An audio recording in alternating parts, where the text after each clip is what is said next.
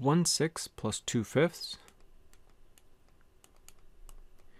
requires that I find a common denominator. And because 5 doesn't easily go into 6, or 6 doesn't easily go into 5, I'm going to have to take a look at what do I get when I do 6 times 5. This is a number that both of them go into nice and evenly, so I'm going to make my fraction turn into being over 30. Now I did this by taking 6 and multiplying by 5, so I'm going to have to take the top and also multiply by 5. So that's going to give me 5 over 30.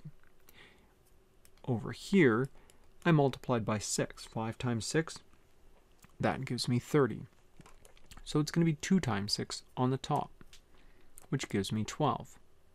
So this is 5 over 30 plus 12 over 30. If the bottoms are the same, the denominators are the same, then you can just add the tops to get your answer.